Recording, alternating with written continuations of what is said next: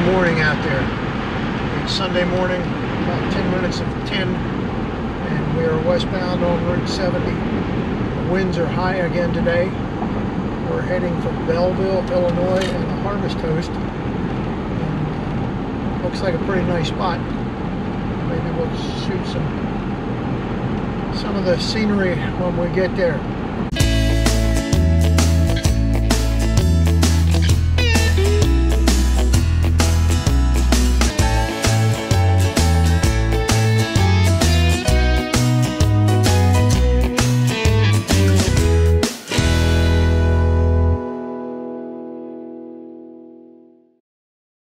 As we leave Ohio, Ohio says goodbye to us here in this overhead sign, and we continue our journey across Indiana. I mentioned that we were going to stay at a Harvest Host, and maybe many of you don't know what a Harvest Host is, but a Harvest Host is either a farm, wineries, golf courses do it, some churches do it, where they open up their property to people who have signed up with Harvest Host, which is an organization, and you have an app to tell you where they are. And we found this Harvest Host, Turkey Hill Farm, located near Belleville, Illinois. We got in contact with him and made arrangements to stay the night. And we arrived, he told us where to park, and we parked our trailer. And just enjoying the evening there in the farm country of southern Illinois. And one way that he earns a little bit of a living is he has some honeybees and sells honey, and this is one of his hives I'm zooming in on out there at the end of the pasture.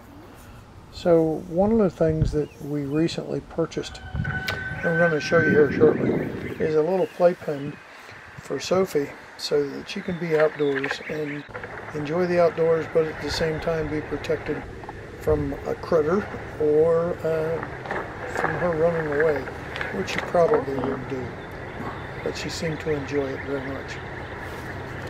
It was just a real pleasant evening. Temperatures were comfortable. We sat outside and enjoyed the quiet of a farm in Illinois.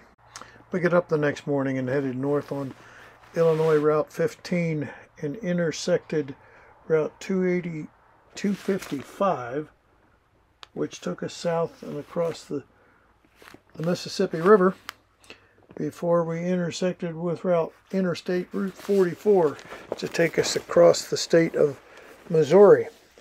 And here we are crossing the mighty Mississippi. We always enjoy crossing this river. But as we head on Interstate 44, we kept seeing signs for a place called Buc-ees. And we've been in Buc-ees before when we were in Texas, and really like their sandwiches, so we made it a point that we were going to stop at Buc-ees, and I'll show you a Buc-ees here shortly. But they're huge convenience stores, if you can call it a convenience store.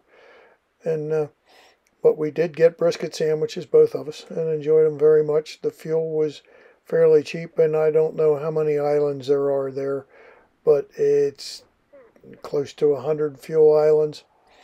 And you can see it here as we walk inside, and just give you a quick view around the inside of the store. I don't know who this gentleman is I'm following, but you ever get near a Buc-ees, make sure you stop and check it out. Give yourself a half an hour or so to look around the store, because it dwarfs any convenience store that I've seen anywhere in Pennsylvania.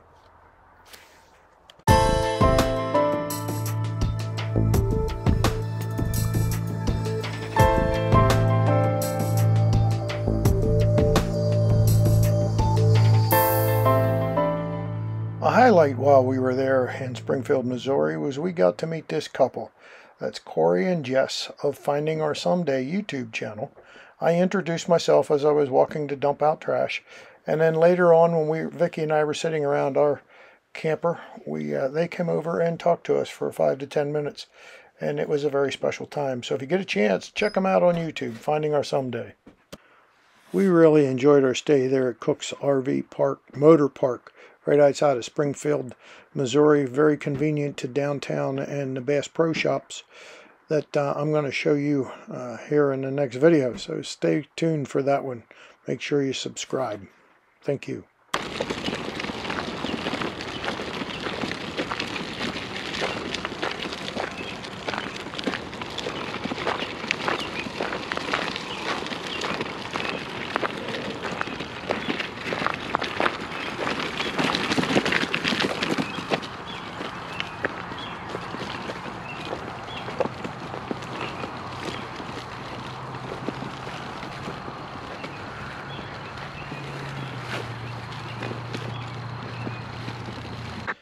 As I said before, please subscribe to our channel, give me a thumbs up, and stay tuned for the next one. Talk to you later.